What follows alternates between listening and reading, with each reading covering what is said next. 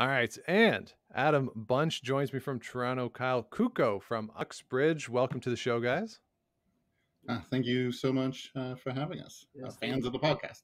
So it's Well, fun thank you. to be on one we actually listen to. Well, thank you. I appreciate that, and looking forward to, as I said before, in the intro, Canadiana debuts next week, season 3, June 28th, with the first of a two-part episode. And I said to you guys, this is a show that I've watched before. It's, as we say, going into its third season.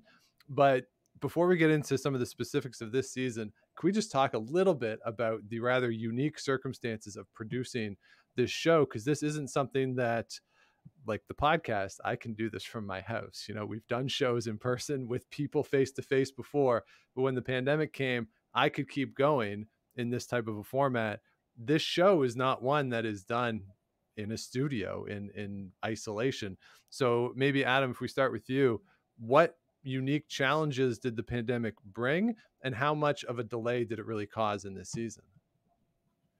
Yeah, we got our funding lockdown just in time, just as COVID was starting. And we started making plans for, by next summer, we should be able to travel across the country and mingle with people, no problem. And then that's not what happened at all. So down really even to the final weeks, we were paying a lot of attention to what was safe and not safe. And we're lucky that we were filming just at the end of last summer when things briefly quieted down for a while, and that a lot of the provinces we were going to had strict measures in place as well. Driving over the Confederation Bridge to get our test at the border on the way into PEI, and moments like that. So we had to wait and make sure everything was fine, and then try to do it all as fast as possible too, which was pretty exhausting.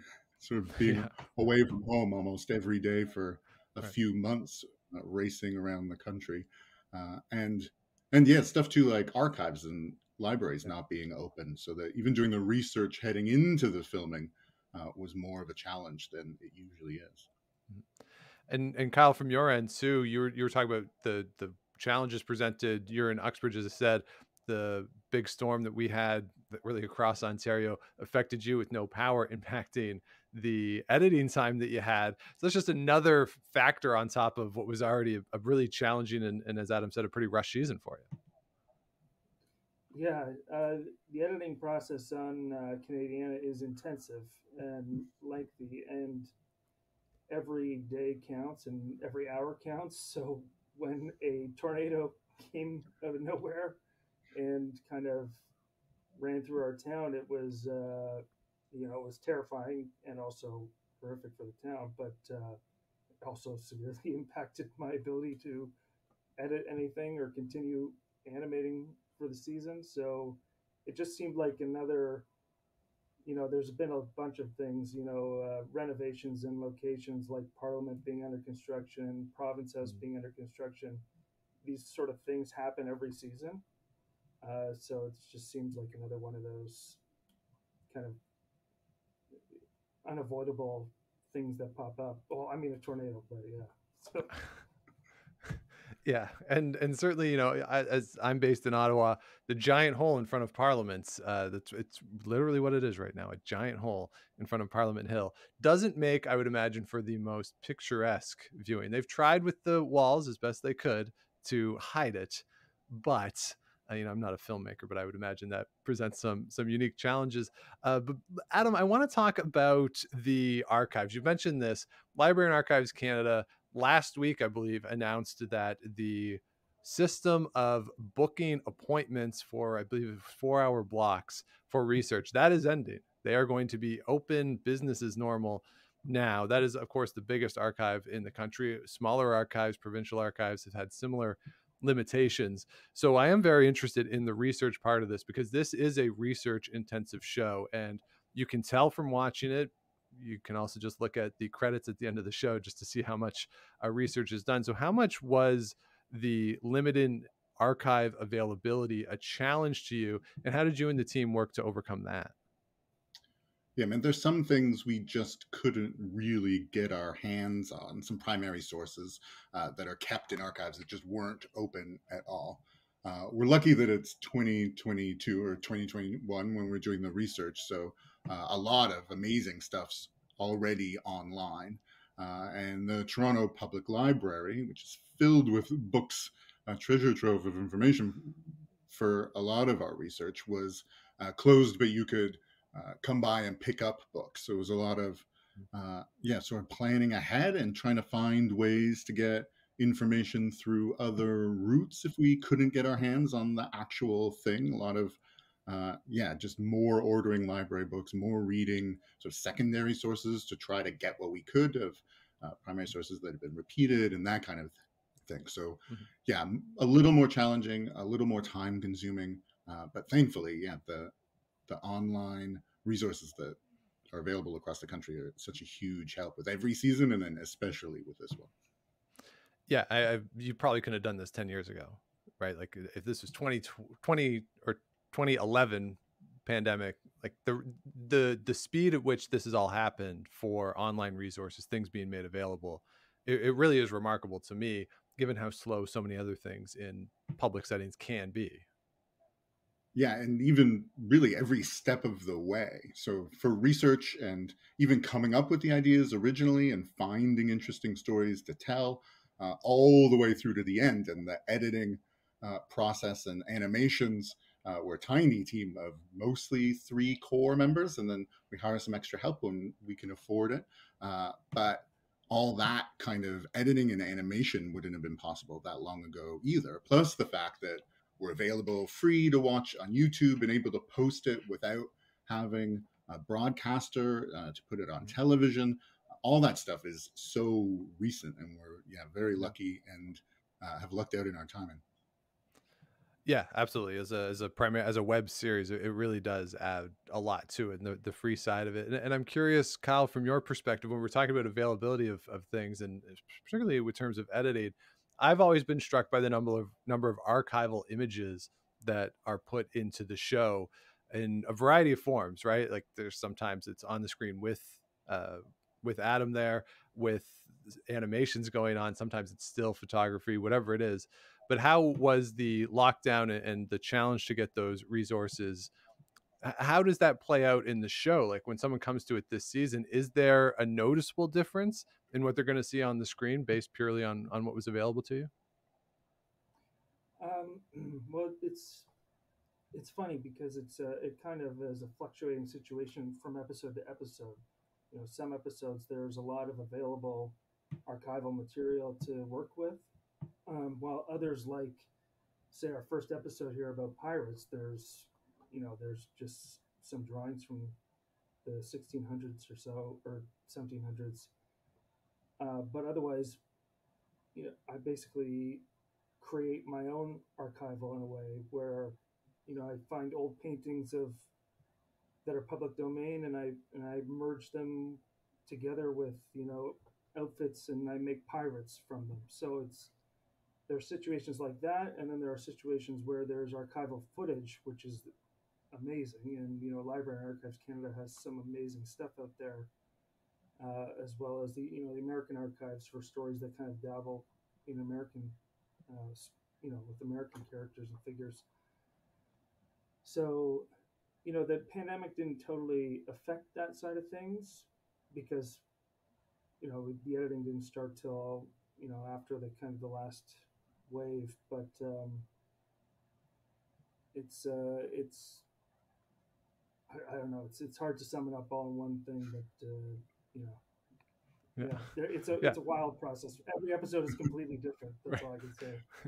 Yeah, and that would be a product of each topic being very different.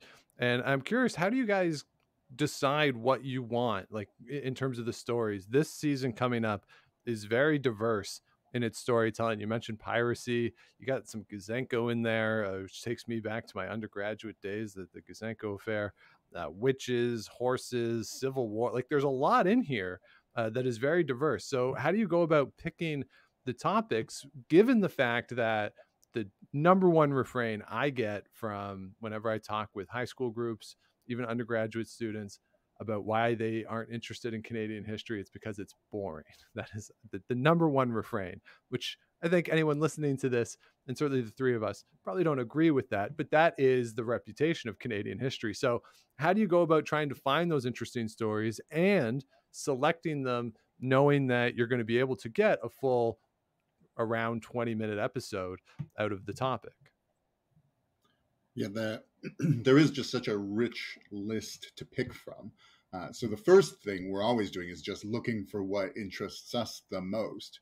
And when we're doing research for other episodes, we've always got our eyes and ears open for anything that might make a good episode one day. So we've got a running list at all times. I think it's now up to well over 100 possible ideas for future episodes, and all of them really exciting, fascinating, engaging material. And we're also always looking for stories, sort of unique, sort of individual personal stories that can let us tell a bigger story about big historical forces that are at work. So those are the ones we're going to be most attracted to usually. And then when it comes time to plan out sort of a new filming season and our trips across the country, it's balancing those stories as much as possible so that we do have as much diversity in the stories as possible in terms of the people who are represented in those stories and the geography of the country, and making sure we're telling stories from every corner we can possibly reach on the budget, the way of working for us, and just sort of trying to make it that differing in as much variety as possible, while also being the most engaging stories and the most important stories that we've got on that list. Right. It's almost like a puzzle rather than a hierarchy of stories. Like there might be a story on that list that maybe it's a better story in your heads than something that you're doing, but like it's a puzzle because you want to get everything in. And it's not that what's in this season is bad or what's you've done before is bad necessarily, but you just got to think of it not necessarily as like, all right, like ranking, but how does it all fit together as a more of a mosaic? Yeah, so previous seasons we'd already been to some places. We did our first season, especially when we were just paying out of pocket and funding it ourselves. We just drove to Montreal and Quebec and Ottawa and did a bit of Toronto, and just covered what we could physically reach within a few hours drive. So this season, especially where we had a bit more funding than previous seasons, we wanted to make sure we were going to places we hadn't covered before, which is why this first big two-part episode we're launching next week is all about the history of piracy on the East Coast. And we've got upcoming episodes about the Newfoundland dog and hopefully Vikings and lots of East Coast stuff. We also hit Saskatchewan and the prairies for the first time because we hadn't been able to do that before. And yeah, try to fill in those holes as much as possible with, yeah, as I say, the most engaging stories that we've got on the list for those places in particular. Yeah. And Kyle, for you, in terms of the visual side of it, if you look at just the trailer for this year, which is already available, and I'll put it in the show notes, the link to that in the show notes, it's visually large at times, right? Certainly, it seems like there's some drone shots that you used and did that. So how much does, when you're picking a story, the potential visual element play into it when you're talking about like going to Newfoundland or going north? Like those are places that have some pretty spectacular scenery that you can use. Does that factor into the decision-making process at all? It definitely does. Episodes that have locations like kind of front and center that we can kind of lay out in our minds as the skeleton of the episode, they tend to be more attractive to do for a number of reasons. One of our big things is that when we started this series, we wanted to see Canada, we wanted to see the places represented on screen because it's so often that we don't really see that. You don't get to see small towns representing themselves with their own stories on screen. So it was always supposed to be a mix of animation and location footage. So that's a big thing. And it also is like, if the episode is entirely animation and archival, it's quite a lot of work and it's quite a lot more time. And people want to see, they want to see the locations, and they're so incredible, and they, you know, Canadian history is cinematic. You can find the cinematic aspects of the stories, and you know, the land and the towns and the buildings, they all feed into it so easily. So yeah, a lot of episodes, but there are so many. We have so many ideas. It's kind of just a treasure trove, to be honest. So yeah. Yeah, well, certainly, yeah. There's a lot there. I watched over the weekend, went back and watched the Thomas Darcy McGee episode, and even that one, it's not grand visually, but you know, you go to the jail, you're walking around Spark Street, like there is that visual on location part of it. How much for you guys is that key that you are at the location? Because a story like Thomas Darcy McGee, in theory, you could do that standing in front of a green screen anywhere and just put images behind it. But why is it so important on even a story like that that might not be the grand visual storytelling as some other stories? Why is it so important to do it on location? I think it has been a core part of what we've wanted to do since the very beginning, at least in part. Well, in part because it is cinematic, and some of these places are spectacular. So it just makes for a better viewing experience when you can see these parts of the country. Some of which, you know, since it's a pretty big place, Canada, people don't get to see themselves. So, you know, we get to go to somewhere like Labrador, the Yukon, and show people what that looks like.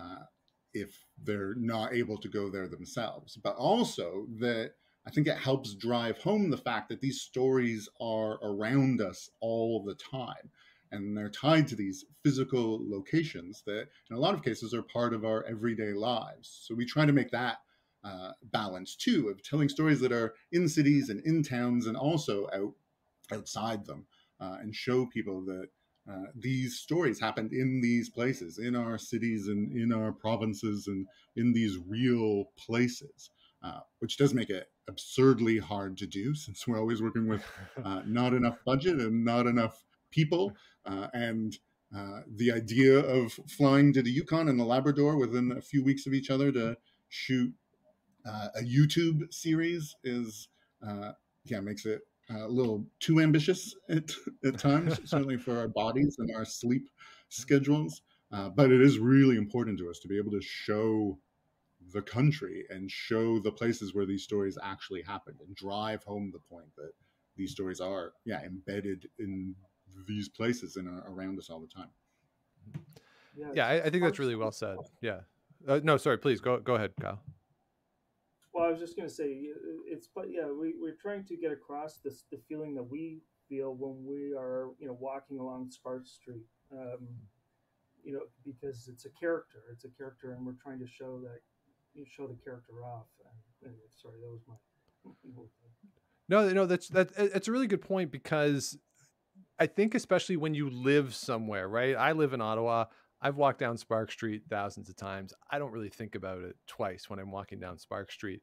But when I go to, say, Moose Jaw, right? I've been lucky enough to go to Moose Jaw, and I walk down in it through Main Street in Moose Jaw, and you see the images on the walls, or you go down to the tunnels. That's a remarkable experience for me. So what you guys are doing with the show, you're allowing me, as you say, to take me somewhere that I've never been before. And if in this season, Labrador, up north, whatever it is, that is a really cool thing that you're doing. And yeah, even if a story doesn't necessarily have the wide vistas and the big drone shots, it does bring the history to somebody, and it does feel like a closer connection. And so I certainly agree with that assessment, but it does cost a lot of money. As you say, this is a big country. It's expensive to get around. You said you basically bootstrapped that first season, which is very impressive to me. But I'm always amazed that when people can generate some funding, some income from these types of history projects. Now, I don't want to go too inside on it, but how challenging has it been for you guys to get that funding and create a product that, when I watch it, like, it's slick, it's clean, it doesn't look like an amateur type of a show, right? And I'm very familiar with creating amateur type shows. So, you know, you guys have done something very professional, and you're saying that it's been a struggle to get funding, but it doesn't look like it. Well, we appreciate that. That is very kind, but yeah, it's hard because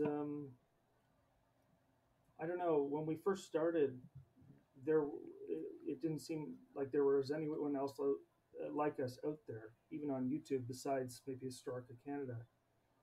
So when we tried to get funding, it wasn't. We were turned down, and there was still kind of this idea of Canadian history is boring. We were kind of the underdogs.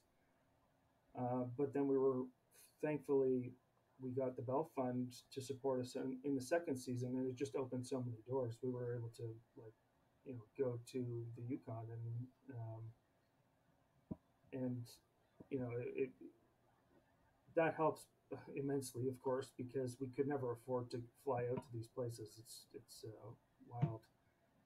Um, and we just try to, in terms of the quality of the show, it's been a learning process from day one. So it's a lot of our own sort of spending countless hours, working on our animation, working on camera work, and trying to get good audio on location everywhere.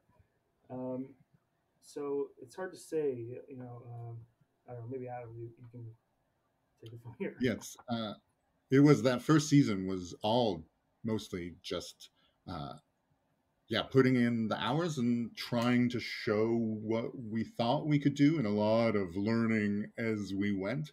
And hopefully, we've gotten considerably better at it over the last few years. Although I think we're still very proud of how the first season looks too. And once we'd proved the concept and that it could work, and that there was an audience for these stories, especially, then we were able to start getting funding and grants and this season, we're supported by Parks Canada and Bell Fund and Canadian Media Funding, History Fund, and sort of pool these resources together and still sort of, in some ways, to our own, self-destructively dedicate as many hours as we possibly can to it to just try to make it better than even the budget really allows it to be without, putting in that work. And like I say, I mean, I really do mean that as a compliment, that it looks like it costs more than I'm sure it does actually cost, right? Like based on what I know about funding for certain projects. Now you mentioned, Adam, the Parks Canada connection for this upcoming season. In the full disclosure, I used to work as a historian at Parks Canada, so I know probably a bunch of the people who you've worked with at Parks Canada. But what was that partnership like for you guys, and why was it important to bring in Parks Canada and to have them be part of this season? Well, it helped us in so many ways. For one thing, having someone like that shows some support for you means that you're able to show other people that an organization like Parks Canada has faith in this project, so that we're able to then get more funding beyond that.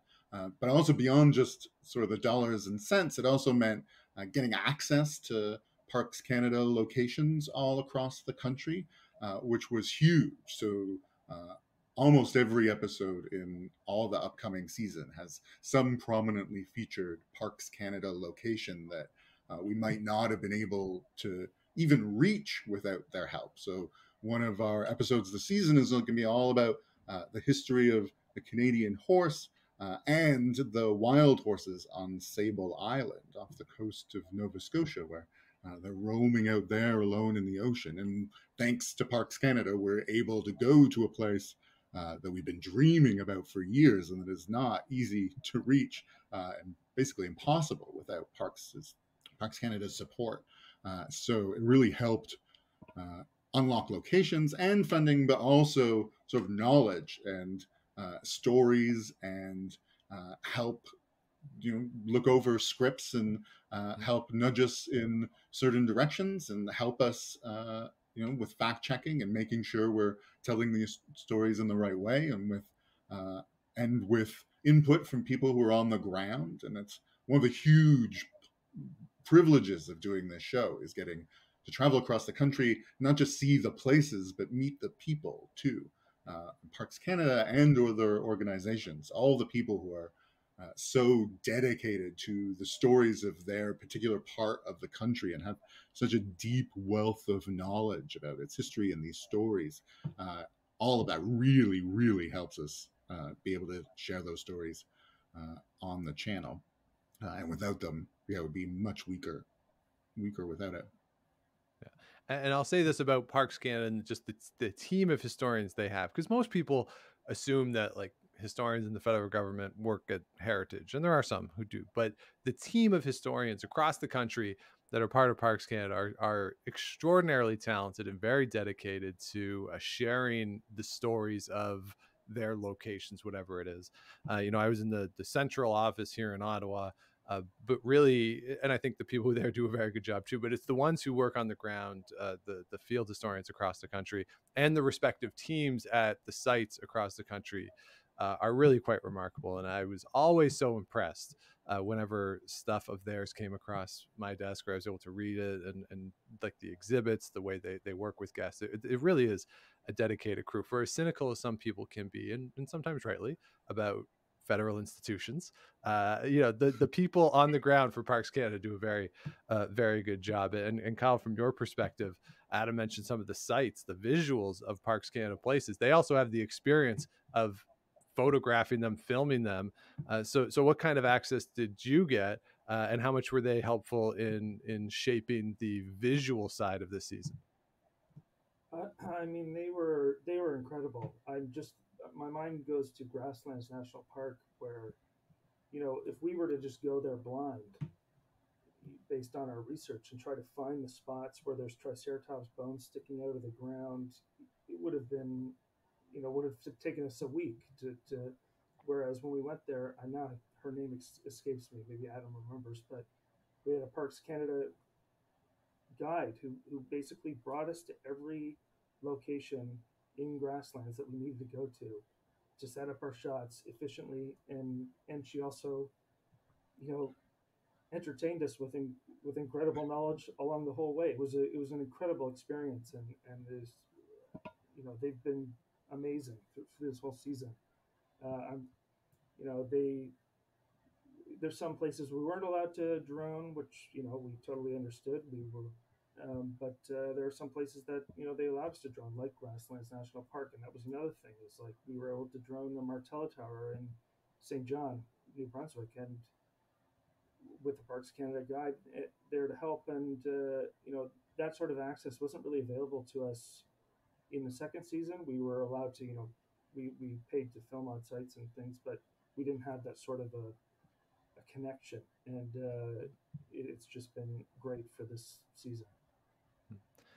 Yeah, it's great what success brings, right? I mean, like as you said earlier, like you prove the concept, and now people trust you, right? That's essential to a certain extent. You have built enough trust that you are going to tell these stories not only in a way that is, accurate to the stories themselves, but in a way that's entertaining and is respectful too of the stories and their sites. So in building that trust, it becomes easier and easier to get people to agree when you submit a request. I would imagine that now when you reach out to somebody, the response is a lot different potentially than when it was leading into series one.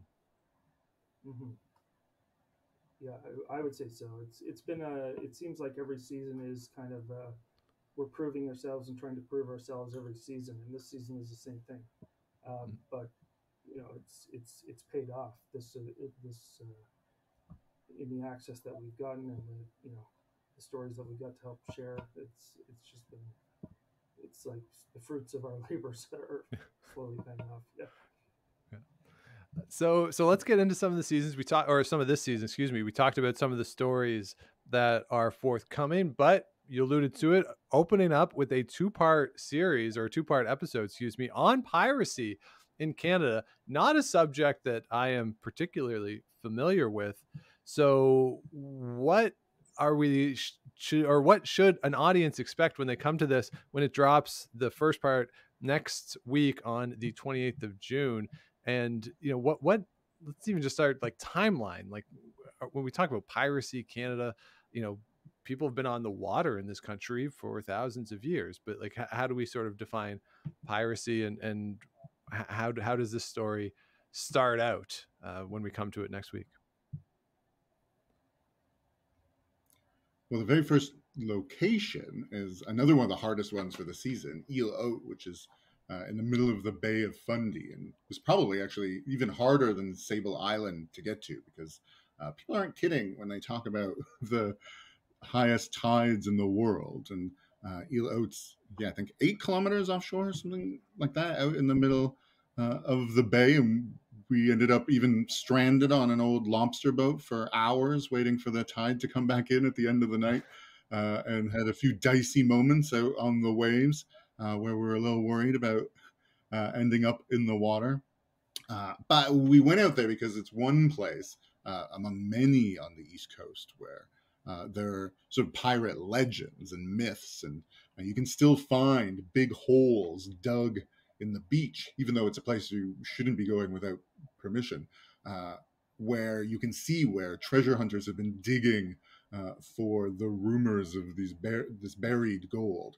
So we sort of use that as our way into the we try to cover it from the very first European pirates arriving centuries ago, all the way up to privateers during the War of 1812, and get sort of the whole scope of that centuries-long story, and drive home the fact that piracy is something that's sort of cloaked in myth and legend so often, but that there is this real concrete history of these real people who sailed those waters and are tied up with stories of a lot of the communities in the East Coast that we know today, and even famous traditions like Screeching Inn are connected to these stories. So we try to take that same approach that we often do of using sort of individual personal stories and meet some of the pirates themselves to tell the story of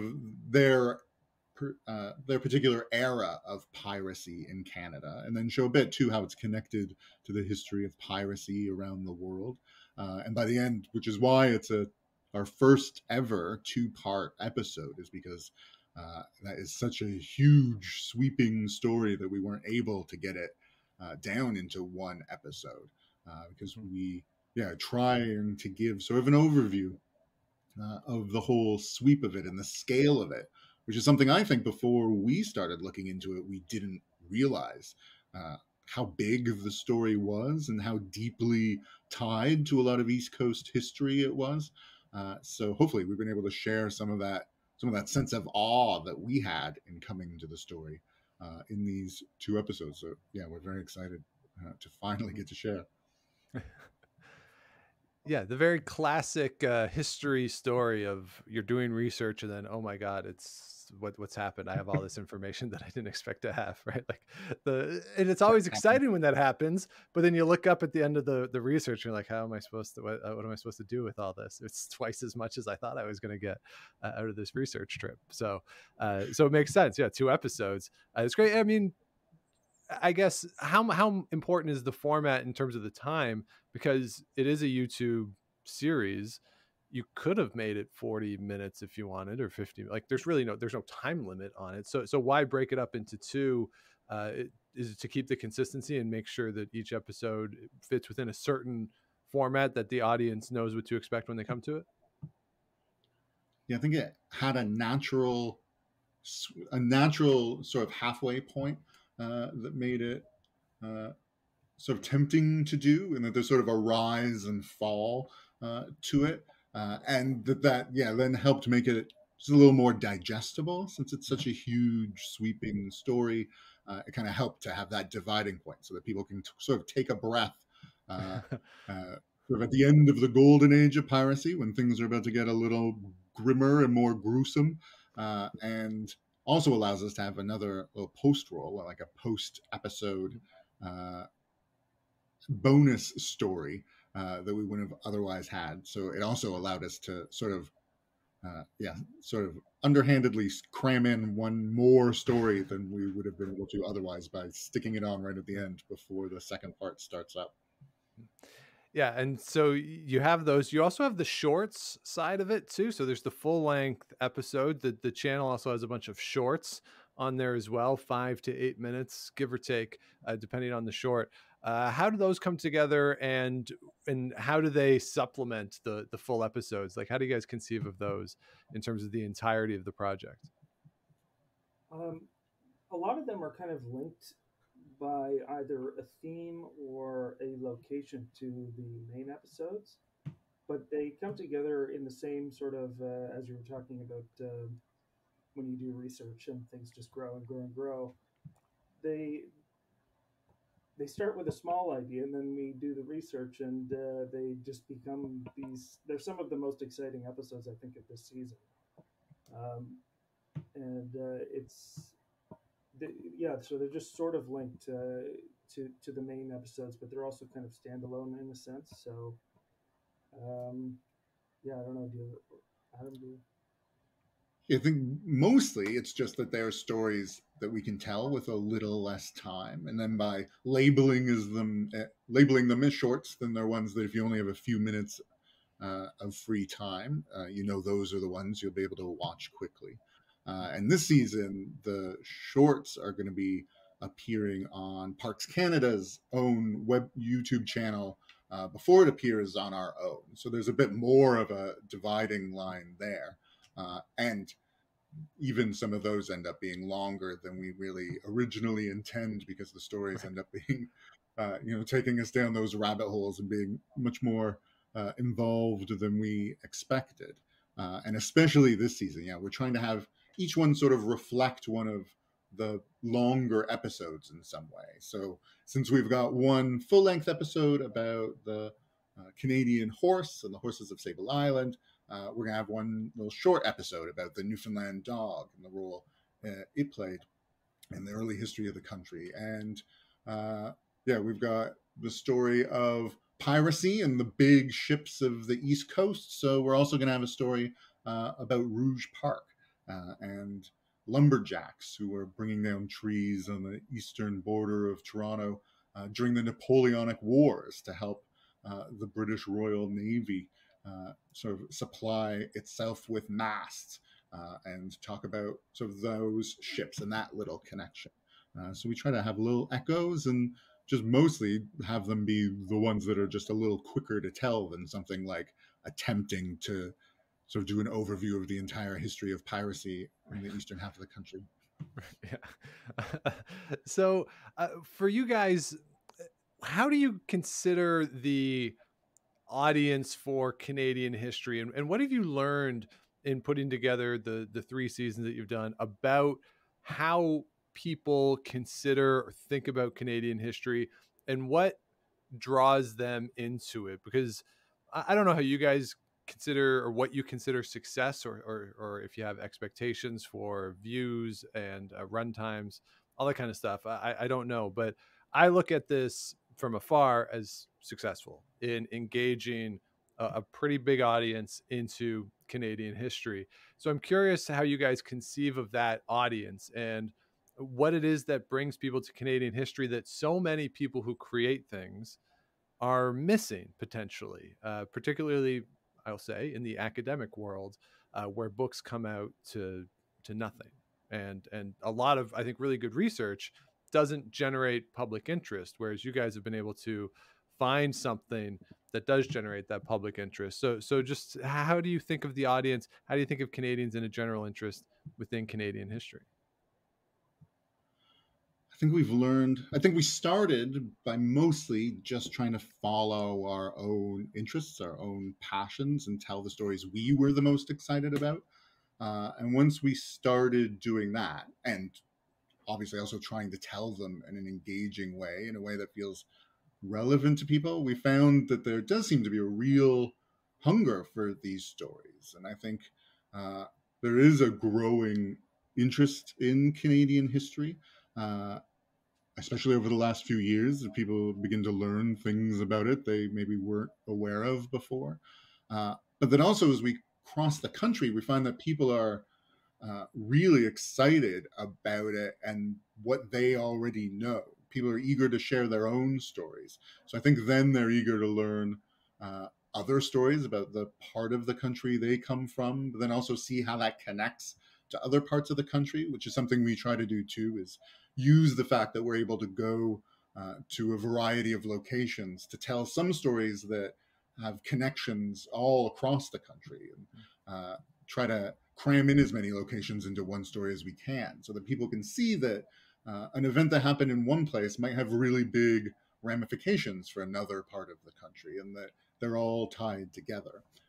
And that we sort of lucked into the fact that we didn't get a broadcaster right off the bat. So we started doing it for free on YouTube. And I think we're sort of accidentally able to reach people where they already were.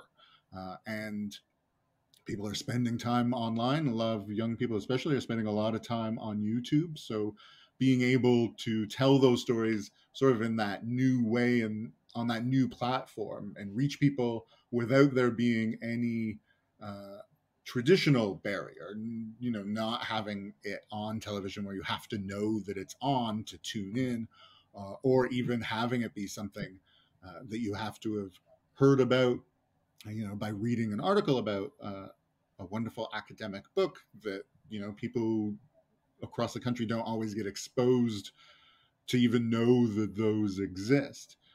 And we're lucky that we're sort of just online, so people are readily sharing it with new people, and word spreads sort of organically and through the algorithms, and reach people who are already willing and eager and have open ears to be hearing more of these stories, the good and the bad, and reach them in a way that, as we were saying, wasn't possible even not that long ago. And that once you do reach them and start telling these stories and show to them how interesting they are, how fascinating and complex, and how relevant they are to today and to their own part of the country, I think people are just really, are receptive to that and ready and willing to listen. Yeah, and as we talked about before we started to record too, the interest in history based on current events, both domestically and internationally, I think has really increased over the last few years, and you guys are well positioned in that regard, and you do a really good job telling these stories. So again, the series is Canadiana, debuts season 3 on June the 28th. That's Tuesday. Second episode coming out July the 26th. Those are the 2 episodes on piracy, and you can look out for the rest over the weeks and months to follow. So guys, what is the best way for them to follow along with the show? Both YouTube, all your socials, where can people follow along with everything you got going on? Head to just youtube.com/Canadiana, and you can just click the subscribe button and you'll get alerted every time a new episode comes out. And we're on all the various social media channels at This Is Canadiana, where you'll find all our updates. Awesome. And encourage everybody to check it out. And even if you're listening to this before season 3 starts, go watch season 1 and 2 and all the shorts. There's a lot there. Like, you don't have to wait until Tuesday for anything. There's stuff there that you can go watch. So encourage everybody to check it out. So Adam Bunch, Kyle Cucco, thank you so much for joining me today. Oh, Thanks so much for having us.